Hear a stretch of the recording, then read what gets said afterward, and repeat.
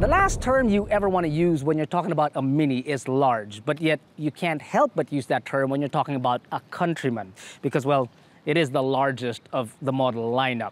It's a 5-door crossover that is about a mere inch more than 14 feet long, about 6 feet wide, and just over 5 feet tall.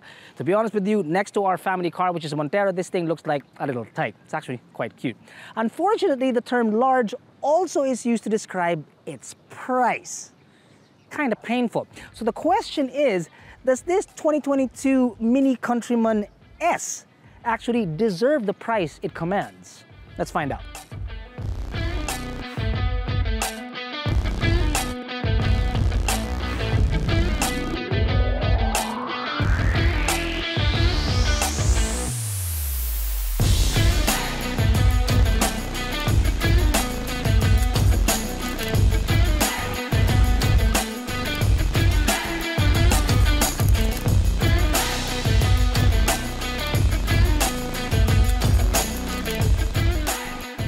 Do you need help purchasing your car insurance? Head on over to AutoDeal.com.ph/car-insurance. Here, you can compare prices and customize your insurance coverage from many of the Philippines' top providers.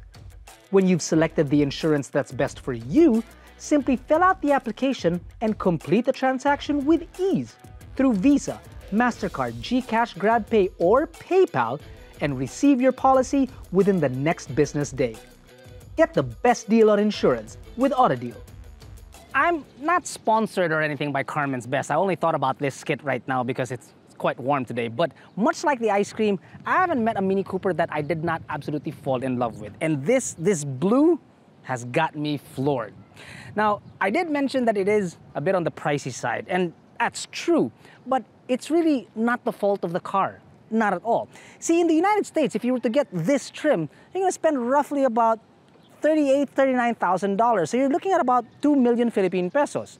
But because of all the tariffs that you need to pay when the car gets here, and of course the import taxes, say hello to 3,750,000 Philippine pesos. Youch. But back to the original question, is it worth it? Now, at its heart is a twin-power turbo 2-liter 4-cylinder gasoline engine mounted to a 7-speed DCT that produces 192 horses and 280 Newton-meters of torque. Now, what all that mumbo-jumbo means is that inside the city, moderate traffic will return about 12 kilometers per liter. But on the highway, this thing is capable of 20 kilometers per liter. Those figures are roughly the same as a subcompact sedan that has only a 1.5-liter engine. Granted, this is also 4 times the price, but think of it this way. This can achieve 0 to 100 kilometers per hour in just 7.5 seconds. It's got a top speed of 226 kilometers per hour, and there is no way a subcompact sedan sounds like this. The 2022 revision introduced a lot of new changes, and it essentially made its predecessor look, well, kind of old in a day.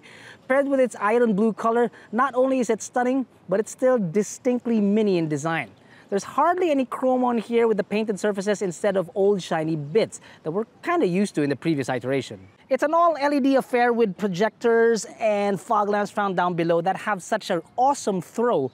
And then this brilliant DRL that surrounds the entire headlamp. It's so cool, it looks like David Bowie with eyeliner. Maybe not as cool. And the only thing though is that I wish that they would have hid the sensors just a little bit better. I don't mind them, they're not bothersome, but yeah, a little bit more work on that would have been nice. So you got matching accents down the side, roof rails and cladding at the bottom. A black roof with matching mirrors that have repeaters, and then 165 millimeters of ground clearance. Not much for a crossover, no, but the 165 is helped by these large doors and smaller windows to give the appearance of a larger automobile. Then, these are some of the biggest wheels I've also seen on a Mini. They're two-tone 19s on 45 series tires, which, to be honest with you, add such a badass factor to this car. And then, these guys are in front of discs up front and discs to the rear. Some of the most robust brakes that I've ever used in my entire life. I mean, they're so strong that it feels like they could stop the rotation of the Earth. As if its size and shape weren't iconic enough, now you can really spot a Mini from like miles away thanks to these bright rear LEDs and the Union Jack pattern that you will find inside. These guys are so bright that if you're stuck in traffic and you're applying the brakes, look at your rear view mirror and you'll be like, uy, momolo. It happened. Also, since this is an S, there are twin exhausts found down below. Now, when you open her up with the power tailgate, which is actually pretty fast, by the way, Jack noticed that, you are looking at 450 liters of very usable space because this tonneau can actually 86. At 450 liters of space, you're looking at about the category of the same subcompact sedans that I was talking about earlier. And if you haven't seen that review, by the way, I just shameless plug, do click somewhere on the link because we have a comparison of the M Grand, the City, and also the Almera, which actually was a lot of fun to do. If the link's not on the screen, I'm sure it's somewhere down below. Now, back to the Mini. It may have a little bit less space than the subcompact sedans because those guys were above 450, a little over 500. But when you fold the second row, you are looking at 1,400 liters of space. Now, there's no way a subcompact sedan has that. And then also, obviously, there's a little bit more space when you remove the false bottom. And then there's also this cool and nifty feature that you can stick out so you can hang out at the back of your Mini without scratching your car or dirtying your legs. That is pretty darn cool. I like that. I wish all cars had that.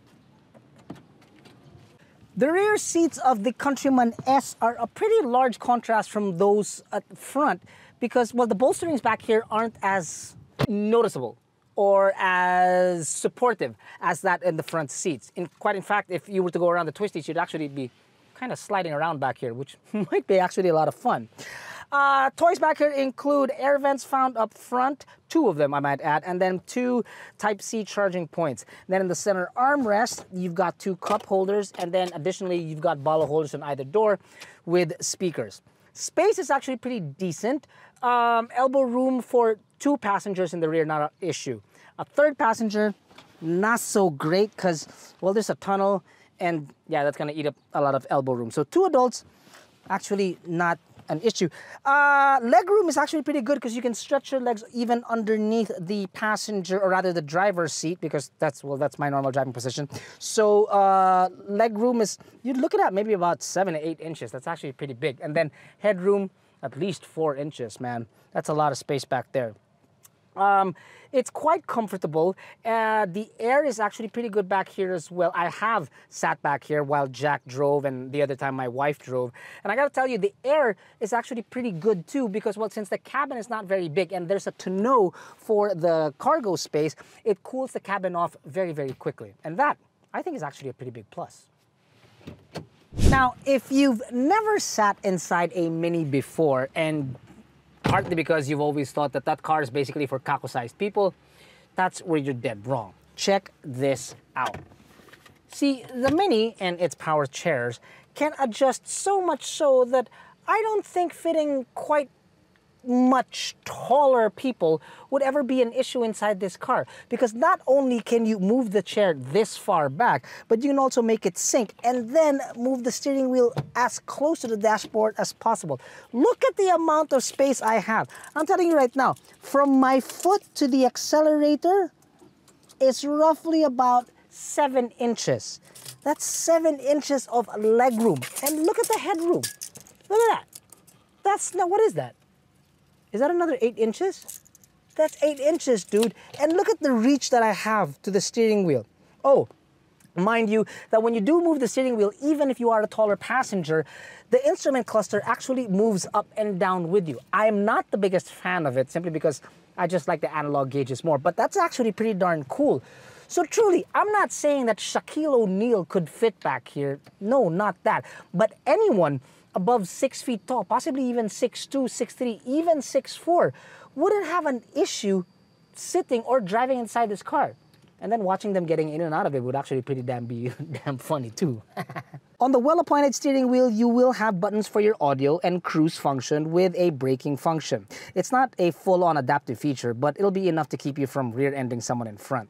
Although wheel-mounted, paddles are available to keep your hands on the wheel and your eyes focused on the road thanks to a heads-up display which provides speed and select menu displays. You've got an 8.8-inch touchscreen infotainment system, which doubles as your reverse camera, which can be controlled either via the touchscreen or the iDrive system using the knob here at the bottom. If you know the iDrive system, that means it's basically a BMW, which means it's actually pretty darn snappy. The good news is that it has Apple CarPlay and wireless Apple CarPlay at that.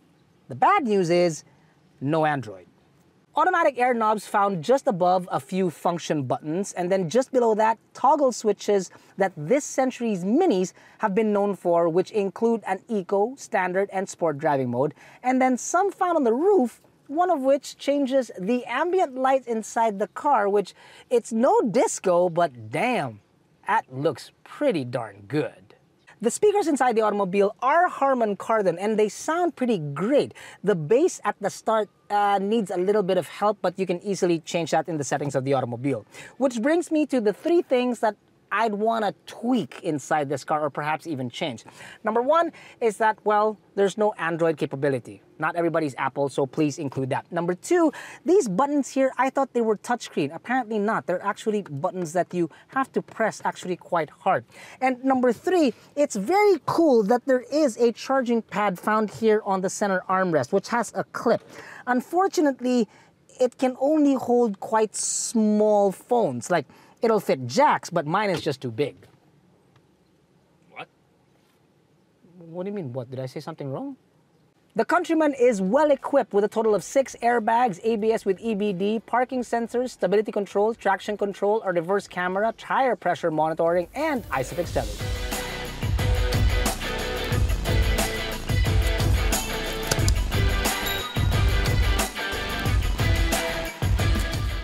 Ride height or not, there is little to almost no body roll inside this car, even when you're taking corners, which makes the Mini just so fun to drive. Lane changes are immediate. The steering is so quick that you're in a turn even before you're actually there. It's mind-boggling.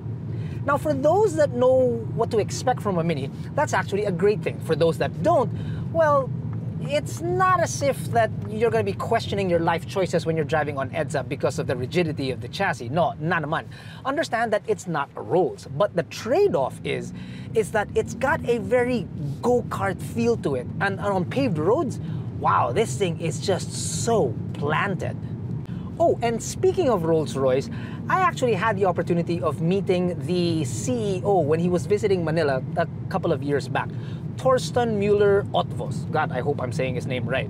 The thing about him is that when he's not balling in a Rolls, guess what car he's driving? I'll give you 3 guesses, but you're only gonna need 1. The NVH inside this automobile is actually quite superb. You'd expect that when you're on the highway. It's almost dead quiet, really. But inside the city, it's actually pretty darn good. The most unpaved roads that we can think of would be, like, again, EDSA. But even then, it's actually pretty darn quiet. And it starts when you close the door, really, because the car just feels like it's built solid. It's so quiet, and yet, check this out. When we open the door, you can hear the road and the cars passing by. Once you close it, it's solid, and all of a sudden, it's just so quiet. It's amazing. Granted, the tire noise inside the city on more unbehaved paved roads does creep in, yes. But, I mean, you're rolling around on 19s and 45s, so it is a bit expected.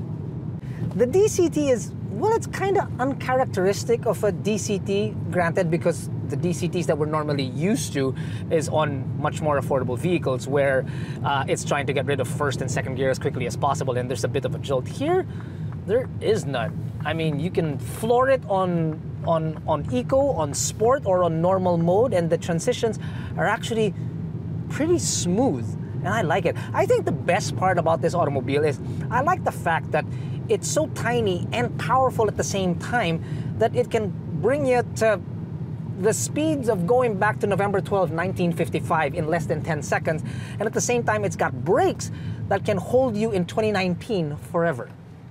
It's kind of a deep reference, but you'll get it.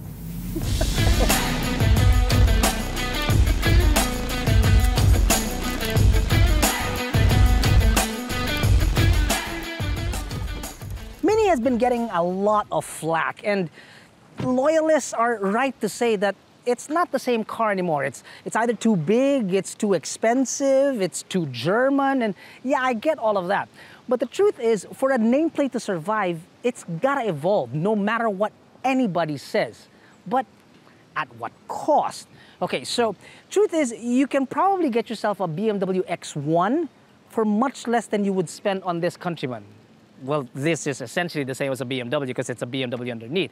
But I guarantee you that the X1 won't make you smile from ear to ear or as much as this Countryman will. So, is it worth it? Maybe not to you and me, but I'll tell you one thing, that the next time I see this on the road, I'm gonna be extremely jealous of the person driving it. That's a fact.